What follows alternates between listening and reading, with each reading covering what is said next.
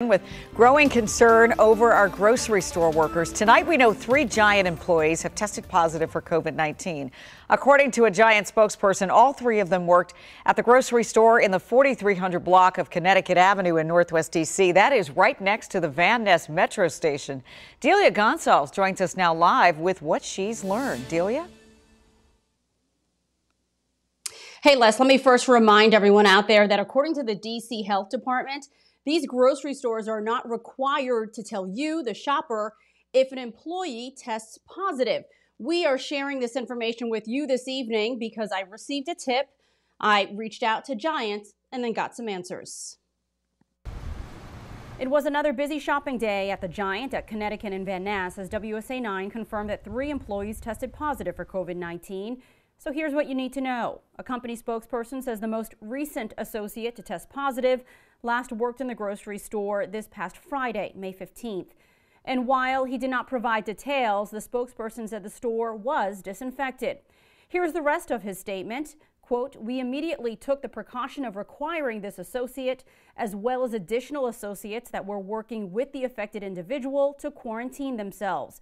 They will all receive sick pay during their period of recovery and quarantine." We've been in communication with Giant throughout the crisis on an almost daily basis. After growing concerns about safety at our grocery stores, D.C. Mayor Muriel Bowser issued an order that required shoppers wear masks at all times and that all grocery stores implement safety protocols like one-way lanes and limiting customers inside. The Giant spokesperson said they are following those guidelines and have installed plexiglass shields at the pharmacy, customer service desk, and registers, and distributed PPE to all employees at all locations throughout the DMV. She called me. She says, "Mommy, I can barely breathe." Those safety measures at Giant were put in place after the April 1st death of Leilani Jordan, a 27-year-old woman who worked through the disability program at the Giant in Largo, Maryland.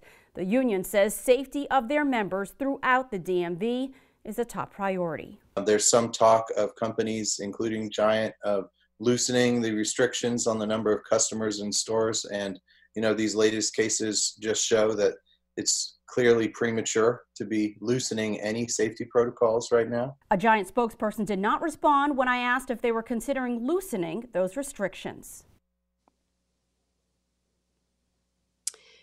I can tell you about 3 weeks ago, D.C.'s mayor did extend free COVID-19 case testing, to asymptomatic grocery workers. Jonathan Williams from the union that you heard from in that piece says now they're waiting for Virginia and Maryland to follow suit. We're live in Southeast. Delia Gonçalves, WUSA 9.